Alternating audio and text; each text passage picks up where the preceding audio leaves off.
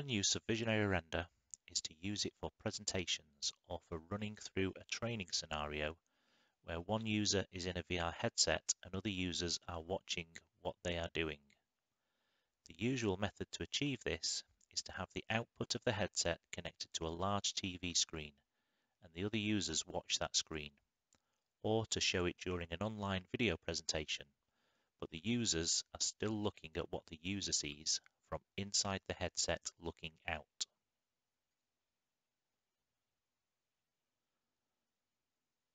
If I enable my headset now, we can see one of the problems with this, the movement of the headset user. For the person inside the headset, there isn't an issue. Their movement ties in with the viewpoint and it all seems natural, but for the people outside who are disconnected from the physical movement, it can be an unpleasant experience and the movement of the user seems quite erratic to them.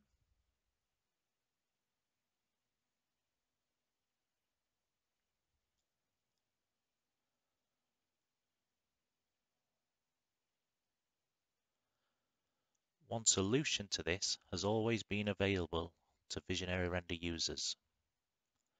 If you launch two instances, and you can do this on the same PC as I have done, or if you have the licenses, you can open the second on another PC and connect the two instances using collaboration. You can now choose where you have the viewport of the second instance. We can see that I have moved around to the front of the scene here in my second copy of Visionary Render.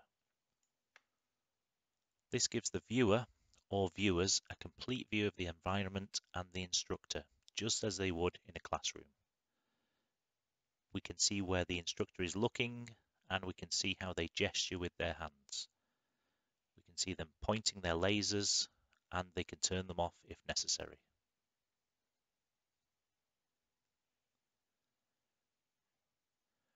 We can see how useful this solution is when I'm going through a PowerPoint or interacting with other items in the environment.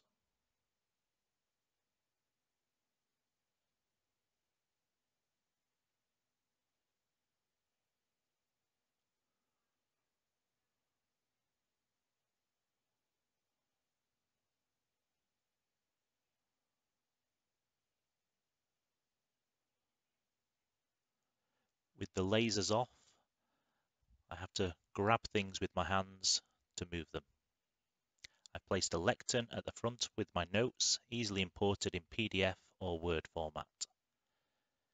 Here I'm using the GUI buttons to show a slice through the gas turbine engine, initiating an animation and then showing the flow of the gas through the engine with our particle system. Again, the viewers can comfortably see me interacting with everything in the scene. They see the whole picture, myself and the objects I interact with.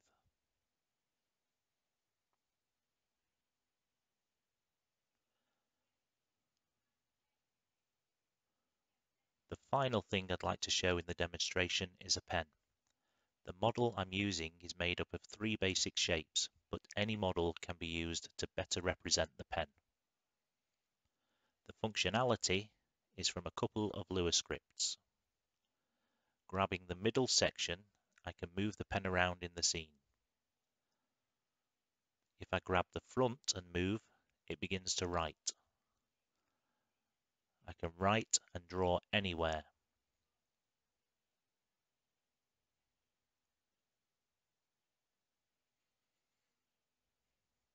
I can annotate items and add to the displays behind me.